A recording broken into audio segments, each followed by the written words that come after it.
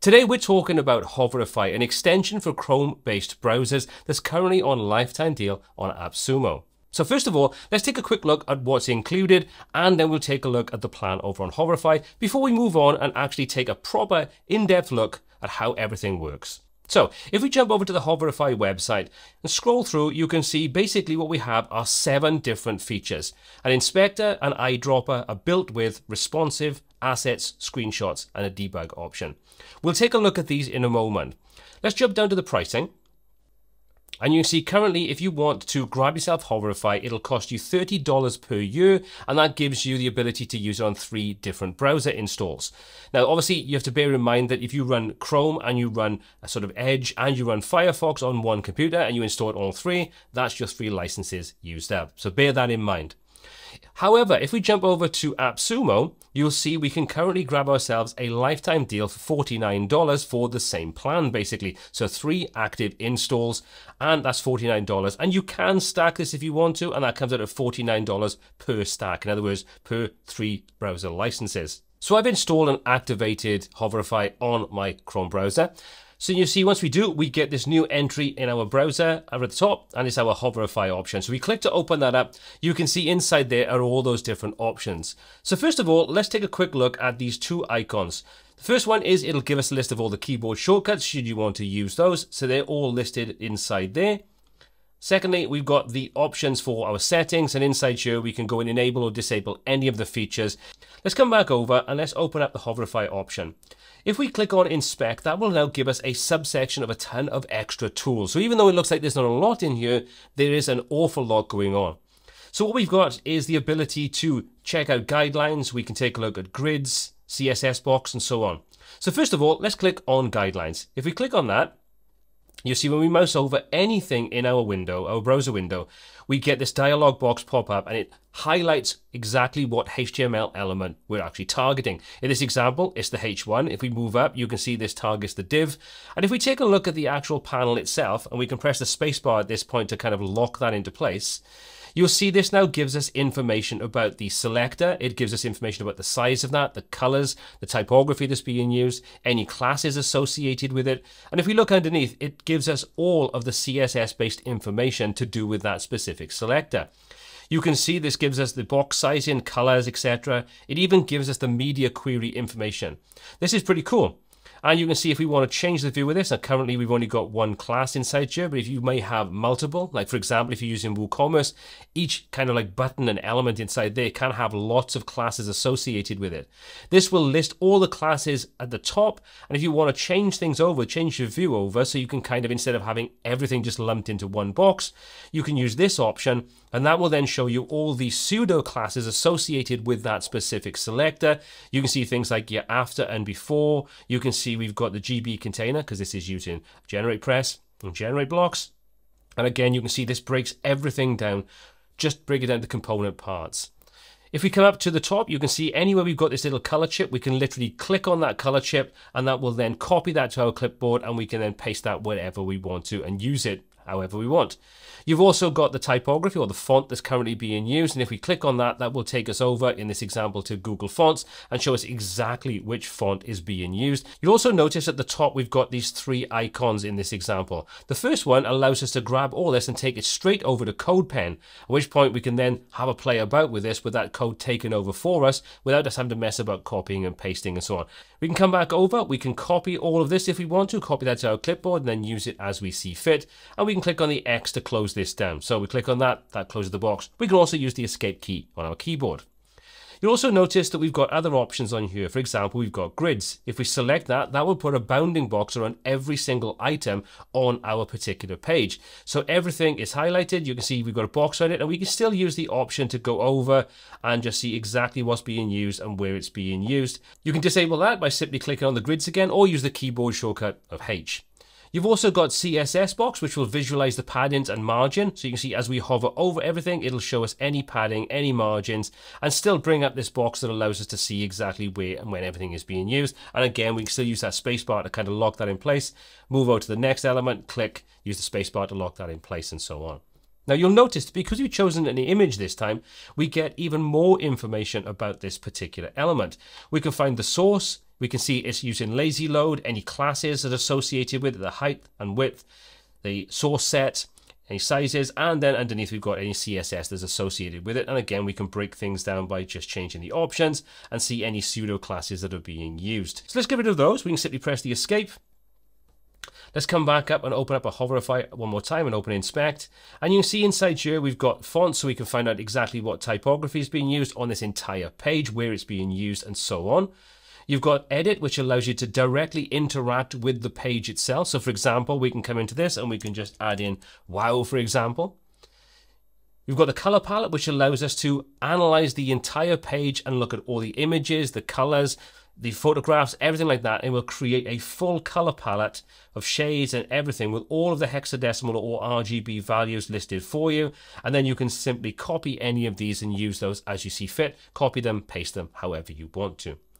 You've also got the option then to actually go ahead and trash. You can hide and remove various items. So if we enable this and we choose hide, for example, we can click on that and we say we don't want to show this image. We can click and the image is now being hidden. We can undo that. We'll just press the refresh. This time we'll choose remove and we'll click on the image and that will remove it. You can see now that changes things because the content around it was interacting with that image, and therefore removing it takes out the HTML code and you can see the effects of it. So pretty cool. You can do things like that. Great if you want to test things, sort of see how things interact and work. Pretty cool. You've also got a search option, which allows you to go and search through the entire page for any elements, tags, IDs, or classes. Great if you want to find where they are, so then you can see how they're being used and so on. You've also got custom CSS, which allows you to directly interact with the page by putting your own custom CSS directly inside here. And you've also got the same thing then for custom JavaScript. So really cool, and you can interact with the entire design live inside the browser window using these set of options inside the Inspect panel. Next on the list, we have the color eyedropper, and as its name would suggest, this allows us to grab colors on the page. We can copy them, we can save them, we can view them, we can do a range of different things. So if we choose the pick color, we can come over any of the elements, and you can see this now hovers over it, shows us what we're selecting, gives us the RGB and the hexadecimal colors.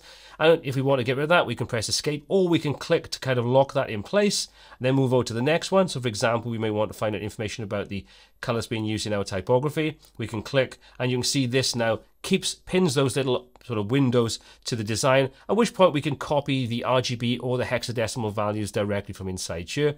And if we come back up to the option and open things up, open our color eyedropper one more time, you can see inside here, this will show us any of the recently selected colors. So for example, if we come over and choose this dark gray, come back over, open up Hoverify and the color eyedropper, you can see that's now been added into our recent colors. And we can, if we want to, we can save these colors. We can copy them again from inside here using the RGB or hexadecimal values. Super quick and easy, and we can press the escape to get rid of all of those. We have assets next, and if we open this up, this gives us a range of different panels where we can see what images or what assets are being used in any given page. So you can see at the moment we're looking at the images tab, and we can, if we want, to sort these by name and size. We can move over to the SVG tab. This will show us any SVG images. We've got video, so if there's any videos embedded in here, you'll see that information. And finally, we've got any Lottie animations. If we come back to the images, you can see we hover over any of these, we get the option to copy, or we can just simply go ahead and download it. Or we can use Save All to just grab everything and just download all that as one zip file that we can then use. This is great if you're going to redesign a client site and you want a quick and easy way of just being able to grab all the assets off that page. You can do that directly inside this tool. Obviously, please do make sure if you use something like this that you have the legal copyright to be able to access and use any of the images. So next on the list is probably one of the most useful features inside Hoverify when you're building a website, and that's the responsive option. And what this will do is this will open up a new tab and show us a range of different devices, mobile devices, unless you create something unique yourself. And you can see this shows us what it will look like on a range of different devices. It'll give us information about the device name, the resolution that's being used. And as you see, if we scroll through, you can see this shows us a range of different devices, tablets, mobile phones, and so on.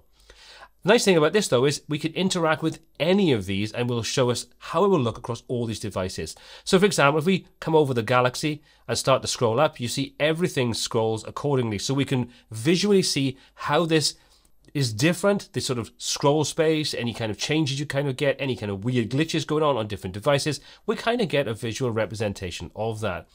We don't just have the option to scroll up and down though. We can interact with elements. So if we click to open up the menu, you can see inside there, all of our menus open up, and we can go ahead and we can choose a different page from inside there. For example, we go to events, and you see all the devices now update. We can see the events, and we can scroll up through and check what they're going to look like.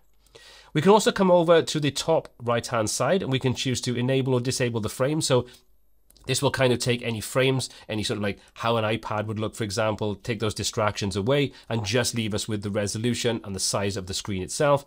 We could put those back on. We can switch between portrait and landscape if we want to. We can also go ahead and we can click plus and we can add our own devices. So we can add a device name, the width and height, and the user agent that's going to be used. And then we can save those and create our own custom options. And finally, we've got the option for this, which allows us to go ahead and manage and reorder the devices. So if you've got things inside here we don't care about targeting, we can simply delete them, or we could just turn them off visually by using the little eye icon, or we can actually edit those by clicking on the pencil icon, and you can see this is where we can access that information about the device name, the resolution, and so on.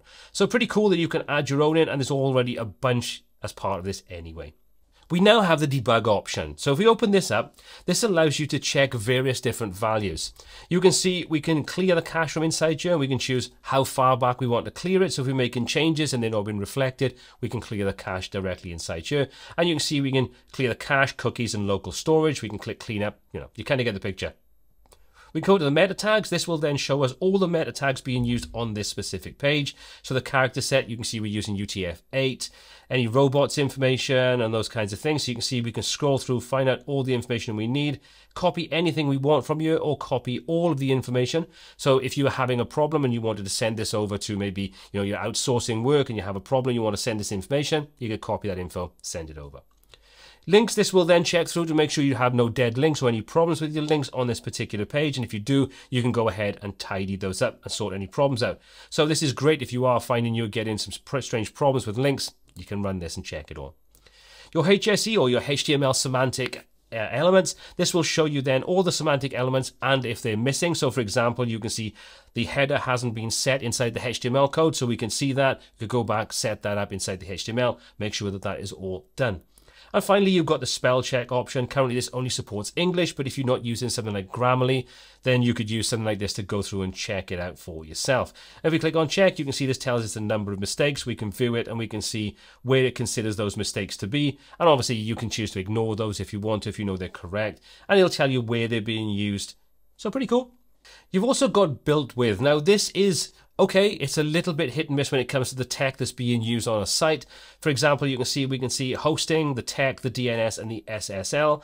So the tech, this is going to tell us all the different tools that are being used, and sometimes it doesn't come back with the right info. So for example, I'm pretty sure that Kyle, when he rebuilt the site recently, everything is done with WordPress and generate blocks, but you can see this is actually showing Oxygen Builder for some of the widgets, which I know Oxygen Builder was used before, so maybe there's some code left around somewhere inside here. It's kind of giving a false reading, shall we say.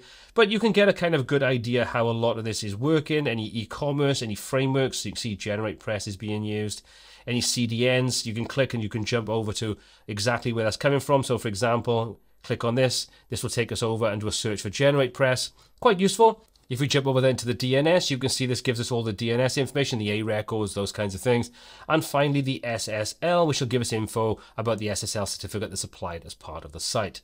Again, these are probably more advanced for some people. You may have a use for this. A lot of people probably won't have any use for it, but it's handy that it's actually there. And then finally, we have the option for capture. Now, this is something that I do use quite a lot. This allows me to do things like full page capture, all tabs capture, visible parts, and so on.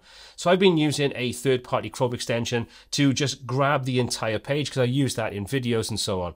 But you can see all I need to do if I want to grab the full page is click the full page. That will then scroll through the page for me, and it'll combine those images together to create one final mock-up of what that page looks like. And you can see, there it is. And now we can come over this, hover over, and we can choose to save it as a PNG or as a JPEG, or we can save it as a PDF or as a zip file. So that's pretty cool. But one of the things I do like about this is if you are creating a tutorial, for example, you may open multiple different tabs up to have different parts of the screen open at any given time. Well, what you can do with this is you can actually click on the all tabs, and that will then go ahead and create screen grabs of all of the different tabs that are available. So as you can see, that now screen grabs what you can see on screen, and then each one of those can be saved as a JPEG or a PNG, or you can save them as a PDF or a zip file, and all of those are then combined into one. So that's pretty cool to see that. If you were doing a tutorial and you want to just grab all of those windows, you could do it really, really simply. So that in a nutshell is Hoverify. What do I think of the pricing though when it comes to the lifetime deal?